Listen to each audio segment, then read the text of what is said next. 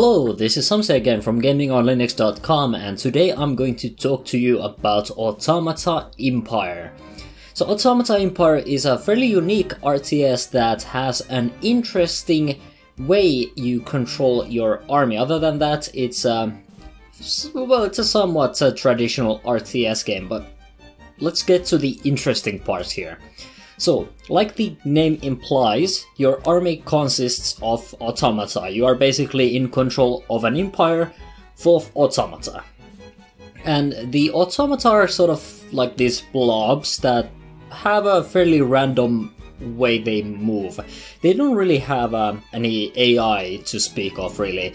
They move in random directions, well, at least somewhat random directions, and they don't really do much other than that. And you cannot control them directly. You cannot like click on them or drag a box around them and then right click and move them somewhere. That simply doesn't happen.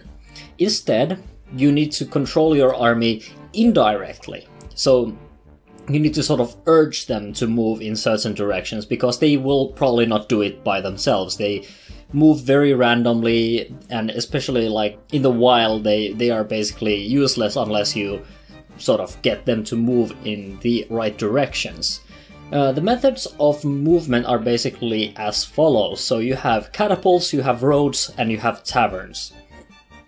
Catapults are very simple. They simply, if a blob or an automata steps on the catapult, it will throw the automata in a certain direction and a certain length. So it's a very quick way to move the automata around, but it can sometimes be a little bit difficult to get them exactly where you want them to be, and sometimes it's a little bit finicky.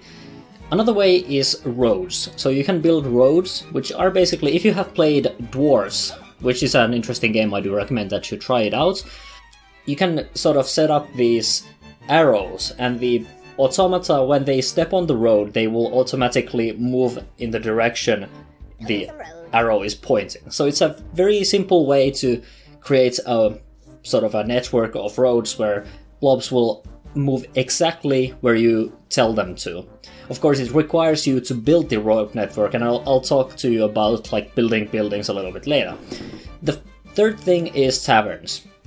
The taverns don't exactly help automata move around, but they will instead collect automata. So if an automata enters a tavern, it will stay around the tavern, and that way you can sort of set up staging grounds, and you can sort of collect your forces together in order to defend, and of course to collect an army, and then you can send them with a road network or catapults to the enemy base.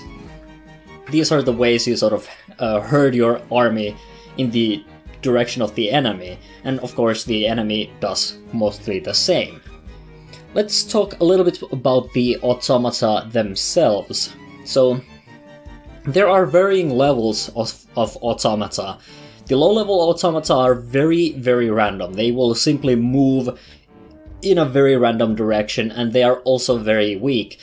The higher level automata will be a little bit more intelligent in their movement, and they are less random. So the higher level automata will either move in a certain direction, or if they are the highest level, which is 4 I think, they will actively seek out enemies and they will try to hunt them down.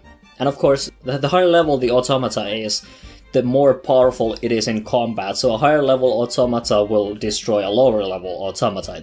It's that simple. And the combat is fairly simple. When automata collide, when a friendly automata and an enemy automata, when they collide, the one that has more power will survive, and it will lose a little bit of its power. So higher level automata will become lower level automata, but the enemy will be destroyed, and that's how it works. You also have a couple of buildings that will allow you to equip your automata with items that will make it more powerful. So you have the arsenal, which equips the automata with a spear, and that makes the automata a little bit stronger in combat, so it can possibly destroy a higher level automata. The other item is the shield, which I think does basically the same thing, and I think the most powerful automata is the level 4 automata with both a shield and a spear. I'm not entirely sure how they act, like is the shield better if the automata is being attacked, and I don't even know if there is a difference between attacking and defending.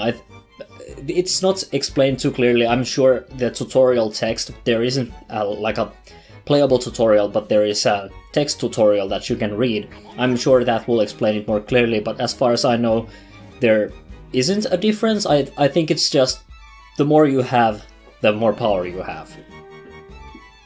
And these automata are also your only resource. There is no, like, you don't mine resources or gather resources or anything like that. Instead, the automata themselves are your resource. So in order to build, you need to have a certain amount of automata around the area where you want to set up a building. And the buildings of course have a certain cost. Roads are fairly cheap. I think they are only 1 automata per block, but the arsenal and the armory are, I think they are a little bit more expensive, as well as the tavern.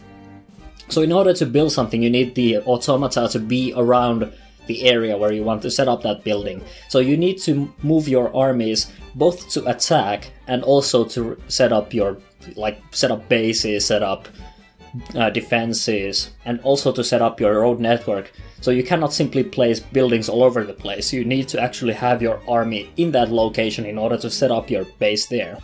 And that of course means that blobs will also be exhausted when you build something. So when you set up a building, a certain amount of automata will be destroyed. And that means you need to create more. Otherwise the game will be quite short, because you only start with I think maybe 20.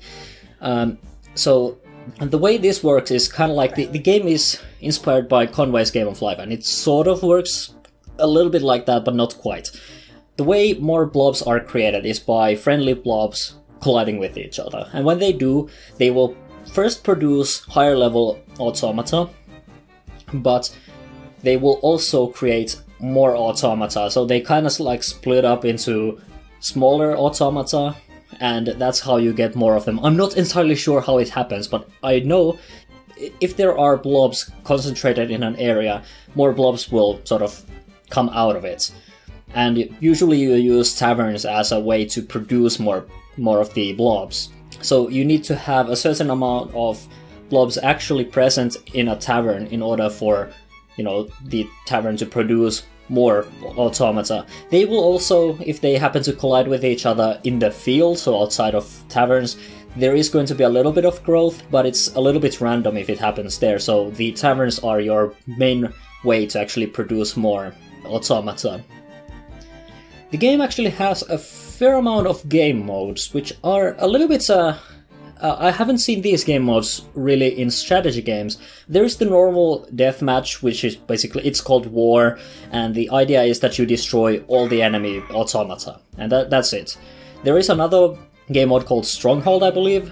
Destroy the stronghold, destroy the castle or something, where you have to destroy an enemy stronghold, which is protected a little bit by your bases, and you need to protect your own while you destroy the enemy stronghold. Then there are basically game modes like Capture the Flag and King of the Hill. They are named a little bit differently, but that's how they function. And it's a little bit odd to see those in a strategy game, because normally you don't see those in an RTS. You typically only see them in third-person and first-person shooters.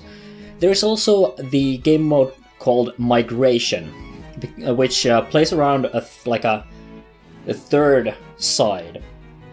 You have the normal empires, which are of course computer controlled at the moment. I'll come back to that a little bit later. But you also have this side called the zombies, which is it's an optional feature you can enable in the other game modes, but in Migration it's a must. Basically there is a huge army of zombies that will be moving north, and you need to also move north and the last empire alive, because it's not possible to stop the zombie attack, but the one that survives the longest will win, and that's a fairly interesting game mode. But yeah, there are a couple of game modes, and in my opinion that's a very nice way to increase the amount of entertainment in the game, because you have multiple ways of playing it. And despite the fact that there are a fairly limited number of methods you can actually affect the armies, because you don't have direct control over anything, there's still a fair amount of strategy involved. And I do have to say the AI plays the game in a quite intelligent manner, and I have gotten myself killed or nearly killed many times by the AI, and I have mostly been playing on the lower difficulty, and I'm still afraid of like moving to the higher difficulty AI. Graphically, Automata Empire is a fairly Spartan game. It's not... I wouldn't use it as a GPU benchmark by any means, but it also performs well, and because of the fact that the game looks fairly simple, it also should run on pretty much all modern systems. I mean, I have tried it on my Intel HD Graphics 3000 laptop and it works just fine there. It also runs fine on my Radeon R7 370 system here, which is my main rig. And the only time there was any like dipping in the frame rate was when there were like thousands of automata on the screen, and that only tends to happen towards the end of the game, so at that point the game is not going to last too long anyway, so it's not really a problem. And even then it maintained a 50 to 55 frames per second, and it's entirely playable considering the game. It had some drops down to the 40s, but it was high 40s, so it's not a problem. On the Intel laptop it might start to go towards 30, but even then I think the game would still be playable, and like I said, it happens in the late game, and the late game doesn't last too long anyway, so I don't think it's going to be a huge problem. Migration might have some problems because there are simply so many zombies around, but even then I do think that basically all systems that have at least some 3D graphical capabilities should just run the game fine. I mean, I wouldn't try this on an early 2000s system maybe, but even something like that might be able to push a couple of frames out of this game. The big issue with this game is the fact that there is no multiplayer at the moment. It's only limited to single-player AI skirmishes, and there is no campaign. So you won't be seeing a story or anything like that in the game. I don't think that's even planned. The multiplayer itself is planned, but it's currently not in the game, so you cannot play the game against other humans. You need to play against the AI, and I do have to say the AI has been fairly good at the game, so I don't have a huge problem with it, and I normally don't even play any games really in multiplayer, unless they are multiplayer only games, in which case, yes, I might play them in multiplayer. But I do tend to sort of gravitate towards single player anyway, so it's not a huge problem for me, but some people do see multiplayer as a must, and in this game it would really fit if the game had multiplayer. I think it would be a great addition, and I do think the devs also agree, and they are reworking the game so that they can actually get the multiplayer in. Not sure if there is an ETA on that, so do check out the Steam forums for the games if you are interested in this. But keep in mind that at this very moment, it's not a thing, so don't buy it for multiplayer just yet. Overall, I do like Automata Empire quite a bit. In my opinion, it's a very refreshing game. It's definitely different from all the other RTS games that I have seen, and in my opinion it's very nice to actually see something like this. It's relatively simple. Learning the mechanics might take a moment because you need to, understand what each building does and stuff like that. But it's still simple enough to actually learn in about maybe 10 minutes, and you will get the hang of it, and you can start actually planning your strategy. And the style, it works. Even though the graphics are fairly simple, I don't have a problem with it. It looks just fine for me, and I actually like the Spartan graphics because they make it very easy to understand what is actually going on in the game, which is important in a strategy game. Though the lack of multiplayer is probably an issue for some, so I do definitely hope that they get that sorted out, but I don't actually have that many complaints about the game. It runs fine, it's an interesting game. It probably isn't for everyone, and I haven't like felt the need to constantly play it, but it definitely was an interesting experience, and I do think that I will be playing it in the future. For now, I have played it only for a little over 2 hours.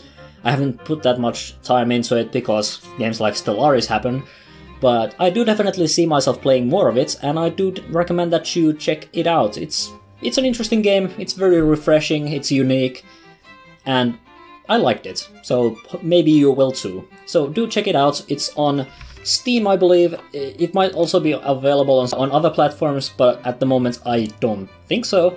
But anyway, it's on Steam. I will have all the platforms in the article, so go check that out. Anyway, that has been me and, of course, Automata Empire, and we will see in future live streams and videos.